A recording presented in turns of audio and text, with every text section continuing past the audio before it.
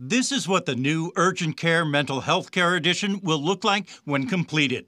16,000 square feet that will allow, amongst other things, for expanded mental health service. Both for individual, group therapy, to better partner with the community to provide the services that we know our veterans need. And it helps that the urgent care and mental health are located next to each other. And that's one of the things that makes our urgent care so unique here in Manchester, is most urgent cares in the community do not provide urgent care for mental health crises. We do.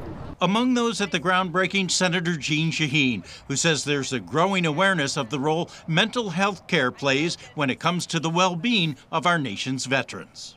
The research is beginning to show that there are long-term impacts from PTSD and traumatic brain injury, and we need to make sure that people understand that. Currently, there are some 27,000 New Hampshire veterans who access care at the Manchester VA.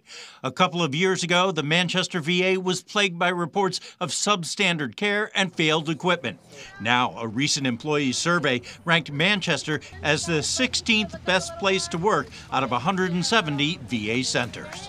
Everyone came together as a team to say, how can we make this better? And so that's really a true testament to the staff and the veterans and really the community at large. The director of the VA in Manchester is leaving for a new post, but he says he's proud of the strides they made, and he says this new building epitomizes the improvement in care for New Hampshire veterans.